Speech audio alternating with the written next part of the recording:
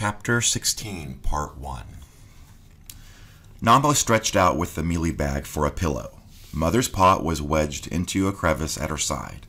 She slept heavily, without interruption. In one sense, it was the safest place she had been since she left the village. No leopards could creep on her here. No hippos would be attracted to a grassless rock. The wind died in the night, and so then did the waves. A haze blotted out the stars, and when dawn came, the sky turned a milky pink. Namho opened her eyes briefly onto a glory of shining mist. When she finally awoke, the sun was a furious white ball in the east, the air already unpleasantly hot. Namho stood up and stretched, "Hezvo," which means good heavens. She had never imagined so much water was possible. 20 long steps took her from one end of the island to the other. 15 steps took her from one side to the other side. She hunkered down to consider the situation. She had tied up within sight of Zimbabwe. The river had been flowing rapidly all around her, and if the rope came loose, there was untied by a juzu, she thought uneasily. The boat would have been rapidly swept downstream. She had slept soundly. Perhaps she had sailed all the way back past the guinea fowl camp and the stream that went by the village. What had grandmother said? The Mugunzizi River used to flow into the Zambezi River until the Portuguese dammed it up. Now the Zambezi had become a huge lake, Lake Caborabassa. You couldn't see across Caborabassa. Even crocodile guts had approached it with caution because of the great waves that sometimes arose. Namho felt slightly happier that this was a real lake and not the ghostly realm of the Juzu. Still, water spirits no doubt inhabited the place, as they did any body of water.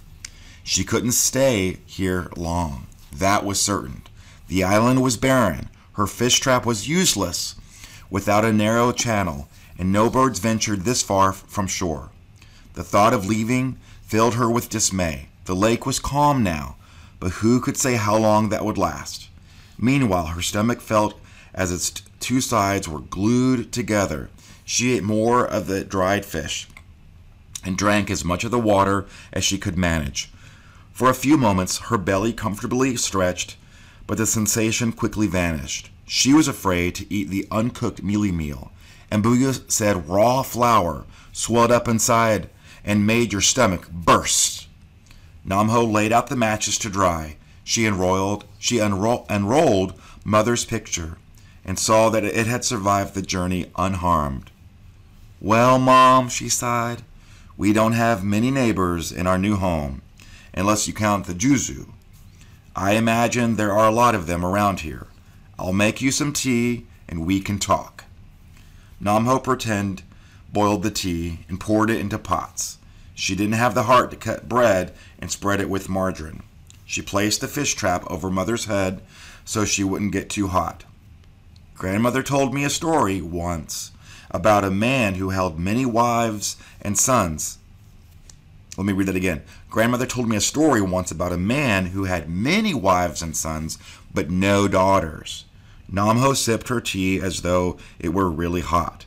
The man called his sons together when he was dying. "I have no money to buy you wives or daughters to exchange for them," he said. "All I have is a single black bull and the friendship of the Juzu who lives in the river." And I will be reading part 2 next week. Thanks so much for listening, you guys.